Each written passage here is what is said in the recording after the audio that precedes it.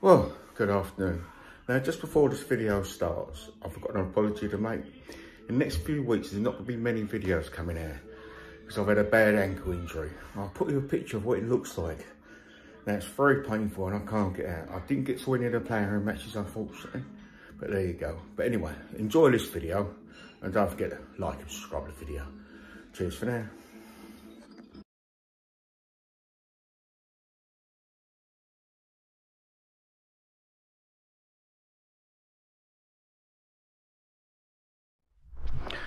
Well, good afternoon. It's me again. Still at Rob Andrews. Like I said, there's a few videos of him. He's uncovering something a bit special. You see there, Allis Chalmers crawler. Well, we've got two more. We've got this crawler and another crawler to do on this videos. Don't forget to like and subscribe, as we've always said. And let's get on with this video, shall we? Cheers for now.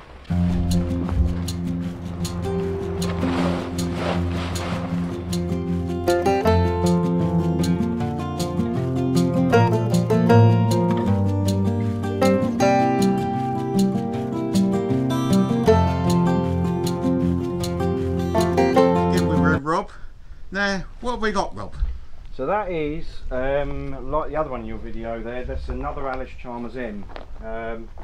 This is a bought machine. It's not a Lend-Lease, but it was bought after the war. Before the war, this, and we only found this out, and one of my friends pointed it out to me, this is actually a wartime army one. Some very subtle differences in it, which so he's an Allis Chalmers man, so he recognises things that I don't. But yeah, so this is 1941, and it went into private ownership after the war, after the army were finished with it, it was sold off. So originally it would have been green, with a star on the side. It's had a slightly different seat box put on it, because they were wider for the military ones. But one of the giveaways is these grousers, and these grousers with the holes, which is one of the things he saw in the photographs, are snow grousers. So this was worked in somewhere where it was a cold climate. As to where that is, I don't know. But it allows the snow which gets into the tracks to not be compacted into them, and for the sprockets at the back to push the snow through. Snow's worse than stones getting in there. Stones will get crushed and ground up, whereas snow packs and it doesn't move, and it can pull a track chain off, it can do some serious damage. So these are snow grousers. Now this one's in the restoring stage, isn't it? You've got the part of the gearbox off, haven't you? The it is, yeah. Gearbox. So you've got the, so when I bought this, it does run, and it does drive, but one of the steering clutches, like what was wrong with the other one, is seized up. So that means I've got to take all that steering mechanism out on one side, and split the steering clutch out, and then go through it in that way to make it steer again. So you can see I've got the top cover off at the moment. There's a broken piece in there because where it got seized up, someone's pulled on the lever and it's gone snap, and it snapped it. So when you finish restoring it, is it going to be green or is it going to be orange? Back to army spec this one. Back to army spec with the proper star on the back and everything. That's it. Yep. With the star on the back, on the side here. Yeah, and I should try and put it back to looking like. Well, it'll be this colour. You know, same colour as. Which is the drab. Yeah, the olive drab. Yeah, from an American Army olive drab. But yeah, that's what colour it'll be. What Rob's talking about is this army trailer right next door to us. Another one of his fine machines. I love that big wheel on the front of that one, Rob. That's a proper big cast iron wheel. Yeah. You don't anyway, often see 'em with that, but let's go back to the other. Now it's petrol, obviously. Yeah, so it's petrol. Straight petrol. Yeah, straight petrol to start it. Yeah. And then it's once it's up and running, you switch it over onto kerosene, like all American stuff. Yeah. Of the year. Oh, kerosene. Yeah, it runs on kerosene, not TVO. So what's the difference between, I mean, to the layman, kerosene and TVO then? Well, kerosene is is the base product. That's 28 second heating oil. Yeah. Same stuff as you burn in, like I burn in the house for the oil boiler there. Yeah. TVO is a distillate of that. So what they did was they took kerosene and they took some of the, I don't know how to say it really, some of the components out of the kerosene, to make a slightly cleaner burning fuel for our tractors. Oh, okay. So things like that Fordson that we were filming in the previous films. That runs on tractor vaporising or TVO. And you've promised to give me your ingredients for that, haven't you? Yeah, you mix it. You have to mix it yourself now. If you know, it's know what you're doing with it. And I share that with you. How I make it. Fantastic. And what I've seen of your plant that runs on it, it runs very well on it. Now it's a 4-cylinder job, isn't it? Yeah, 4-cylinder spark ignition. Spark ignition. Magnetos around this side. Oh, Meg. Yeah, and that's where. Oops.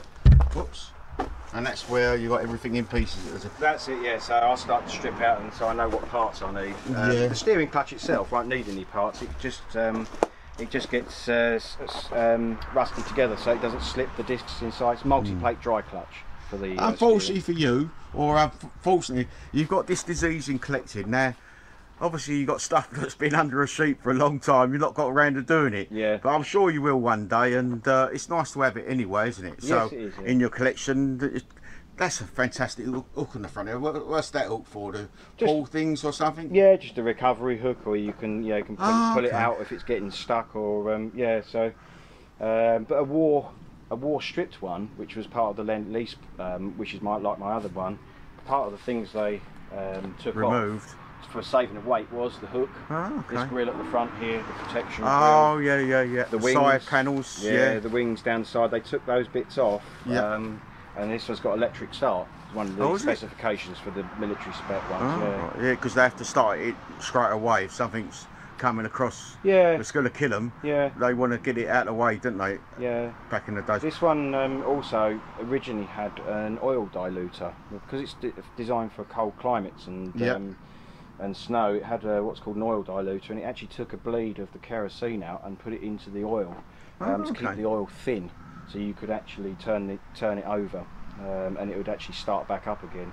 And it's a funny mechanism. Unfortunately, it's all missing off of this, but it's a metering device which has a timer on it for how much of it you want to go through, and then the quantity of the oil to go, the kerosene oil to go into the sump to keep it the oil thin enough for it to be able to be started up and keep it. Oh, that's great. Now, I can see it's obviously been used because you've still got the remnants of the mud and everything where you've been crawling it about, driving about. When we was moving it, yes, it's still got the remnants of it. But I only ever drove it to sort of this position because it only drives in a straight line or turns right. So you can spin around in a big circle if you want, and then go off in a different direction. So, apart from that, it does drive. But yeah, it's just quite a lot of heavy engineering to get the final drive to pieces where the clutch is. Well, I've said it before, I'm going to say it again. So please invite me back when you've restored it, and we'll have a look at it. And what we do, we move on to your other Allis Chalmers now. Yes, the bigger one. The bigger one, which is restored, and unfortunately it's in the back of a shed. But we're going to clamber over to get near it, and you can tell us all about that then. Not a problem. Cheers, Rob. Right, Rob, we're with your big Allis Chalmers now. Is that the right saying of it, Allis Chalmers? Yeah. We're not going to ask you to get it out because we can see it's in a barn, and you've got a finger bar mower. That's right, yeah. So you've got a Bamford finger bar mower there, which we use. Let's just get a picture of that. Do you use that at all, Rob? Yeah, we do. Yeah. I always fancy them, and I think they look quite nice, and I like things you can actually use and do something. Yeah, why not? Why not? So I bought that one. It cost me 100 quid. No, really? Got it for 100 quid, and then it took me about 2 days to straighten the actual knife out, which took the most work, getting that back into shape so it cuts properly. A good workaround and a straightening out, and I had to make a few bits for it, but it works perfectly. And so it's driven by its own gearbox, isn't it? That's it, yeah. So it's not the horse-drawn version, so that is identical, but all the controls come out the back of it, where you sit in and you've got the horse up in front. With this one, all the controls are at the front, so you can reach it from a tractor. Yeah. So you've got all the handles and everything, you just reach backwards and you can... Oh, so the top handles for... The one with the ring pull in it, that brings it out of work, so that lifts it up. Right. And the one to put it back down into work is that handle there, the sidebar. So you flip that up and it drops it into work. And this one's equipped with automatic lift, so that's why it's got that ring pull. Oh, I'd love to try that out on my field. But it'll cut grass, as well as it will do hay. You just take the swath board off of it.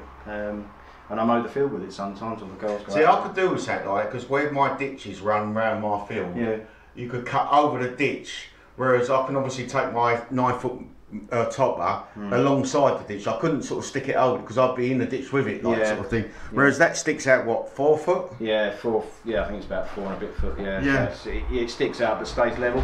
Yeah. But yeah, it's you know, you got the swath board on there for doing hay, so it rows it all up for you. Yeah, one of the old. I mean, that's 1940s. That is. Well, sadly, we're coming to the end of the videos with you, but we've got this one what we've kept to the end anyway, which is unbelievable. Now, tell us a little bit about this then, Rob. So this is, yeah, so unfortunately I'd like to get it out for you, but we've got too much in here. But this is a 1938 Allis Chalmers M. One of 12 that I think were bought into the country back in the day. This one was actually bought, it's not a Lend-Lease tractor.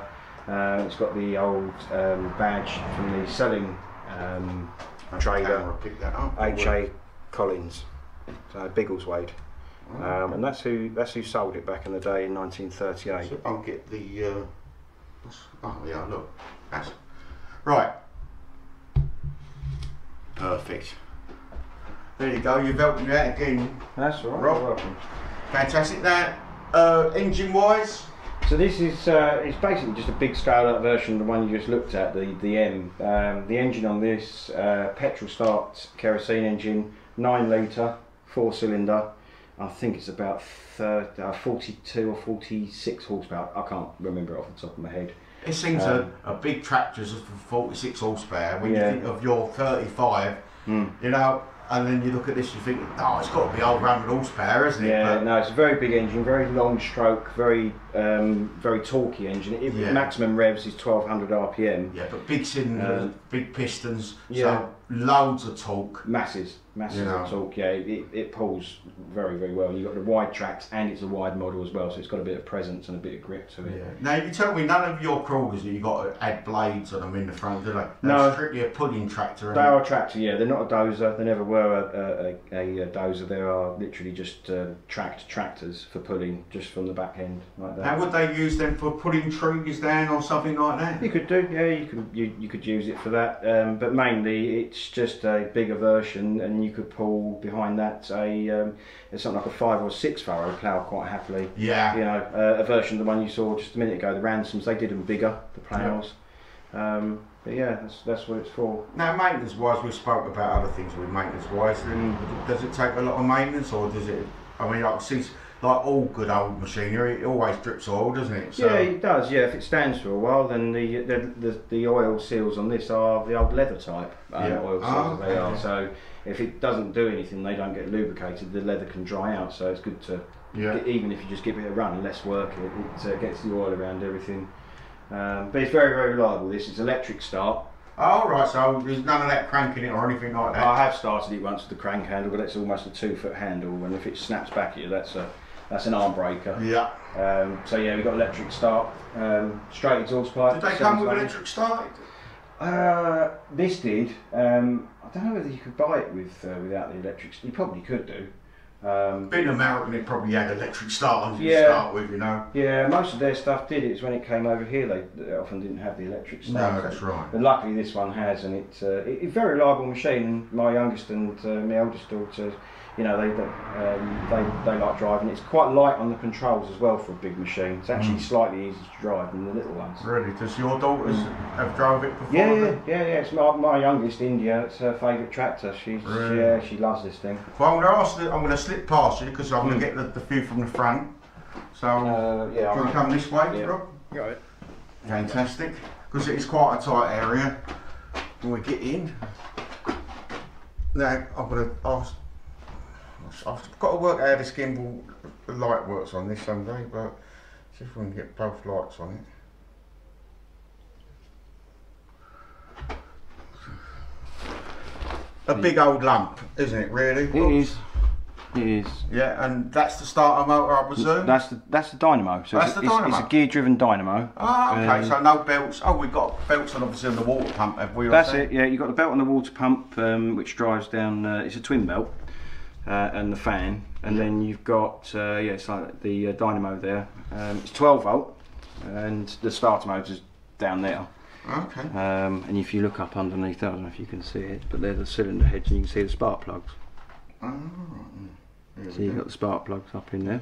It's 2 cylinder heads, so you've got one common block, Right. but you've got independent cylinder heads. So you've got, this is a cylinder head here, and you've got another one there. So, yeah, so you can...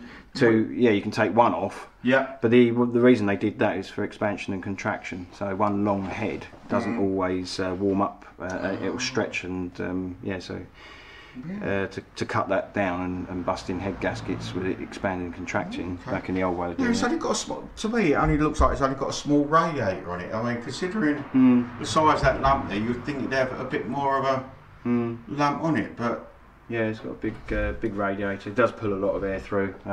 You can't see it, but it's got a rad blind on the front, and that's how you regulate the temperature. But this one has a temperature gauge, which you can see how hot you're running the engine. Oh, okay. Yeah, unusual that the HT leads for the go through the centre. Yeah, and the magneto's on the other side, but it has this little dedicated hole for the leads to come through. I did notice it. Now, obviously, you've got 3 or 4 tops on the top, haven't you? So yeah, so up here, let's just. You probably don't need your lights on there. So up here we've got what? So that's your starting tank. So that has petrol in it. Yeah. And then that's your main fuel tank, which is underneath here. That takes kerosene, and then this is the dipstick for the kerosene tank, because you can't see into it because there's a big filter in there. So you take that off and there's a big dipstick with marks on it to tell you how much fuel's in there. Okay, well, again, I thank you for showing me your equipment, Rob, and we'll certainly have these videos out eventually, you know, because there's just a few of them, isn't there, Rob? So, a few now, yeah. You know, we got through a few, but thank you again. You're welcome. We'll see you probably sometime when you got something new, which won't be long knowing you. Yeah, or running something up and you come over and have a look at it. That'd be great. Yeah. Anyway, Rob, like I say, thanks ever so much. You're welcome.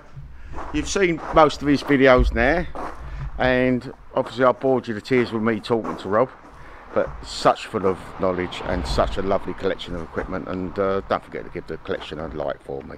I would appreciate it, and like I said before, you don't have to subscribe, but it'd make the channel better for everyone to see.